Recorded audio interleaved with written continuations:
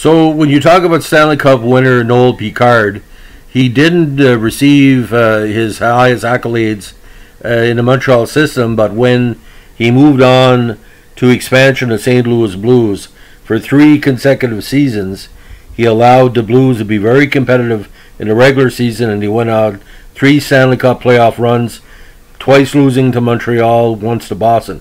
But a very, very sturdy defenseman in a lot of ways. Now, he became the major prominence in the early 1960s with a whole bunch of time with some quality squads. Now, he played with the Peterborough Petes in 1960, with the Jersey Larks of the AHL in 61, and then with the Montreal Olympics Quebec senior team that went on an Allen Cup run that year where he had 8 points in 15 games.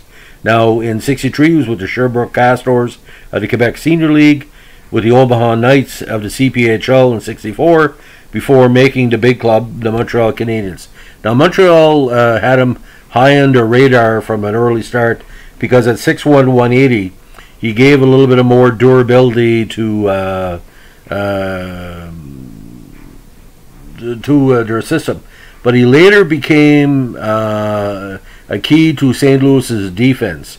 Now, if you look back at the tapes when Boston played St. Louis, the famous overtime games, Picard was the player that tripped Bobby Orr to allow him to conduct that great celebration after the goal. And that shot, has gone on in NHL history, is probably one of the most important incidents, positive incidents in pro hockey history.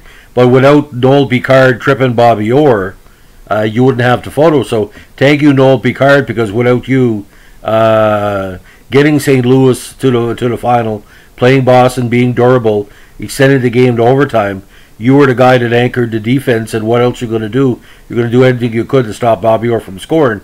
And even after scoring, you were doing your job. So for me, that's a very important part. Because we forget, ladies and gentlemen, great celebratory events, there's always a background behind it.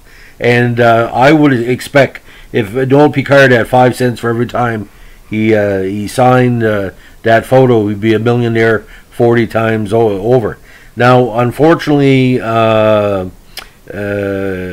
he passed away 3 years ago at the age of 78. But in retirement, he was quite busy. He was a broadcaster for Blues games after he retired, and he also purchased a restaurant called Midway in Cuba, Missouri, in 1976. He finished off his retirement years in Montreal, where he was involved in various charitable efforts. I heard he would show up and help out with different events, which I'm not surprised, because I heard he was a very amiable guy. Now, Picard was the younger brother of Roger Picard, who briefly played with St. Louis for 1 season. So it runs the talent runs deep in the family. So best season for Noel, again, in my opinion, was that 69 season where he received the second Stanley Cup final berth. He had 24 points in 67 games. He played a full 16 games actually in the 70 playoffs after a season that was held back by injuries quite a bit.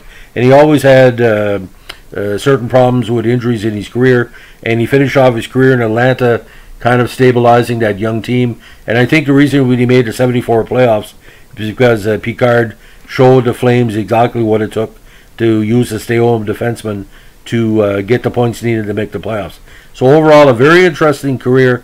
But I still look back at that picture, and I said, well, you know, that's another Montreal Canadiens prospect that they let go away. I think at one point there was 9 former Blues playing with former Canadiens playing with St. Louis, 8 or 9, similar to the Dallas Stars later on. Montreal was very helpful with expansion teams. As long as you send the Canadiens a #1 draft pick, they're going to give you players. No joke intended. So that's the legend of Noel Picard. Thanks for listening. Give me a like, comment, subscribe. Any feedback is more than welcome. And we're doing a series of new Podrad requests this week. So keep an ear out, keep an eye out, and keep on listening. Thank you. Bye.